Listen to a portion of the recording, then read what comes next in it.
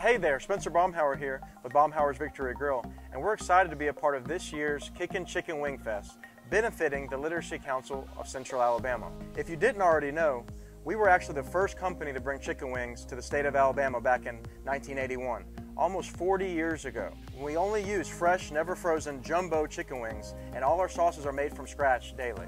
So if you've never experienced our legendary wings, I invite you to come to one of our 8 locations across the state to see why Baumhower's is known for legendary fun and legendary food. So please vote Baumhower's Victory Grill as People's Choice in the Kickin Chicken Wing Festival, benefiting the Literacy Council of Central Alabama. You can find the link to vote on our Facebook page. Each vote is $1 and proceeds directly benefit the Literacy Council and their adult literacy and ESOL programs.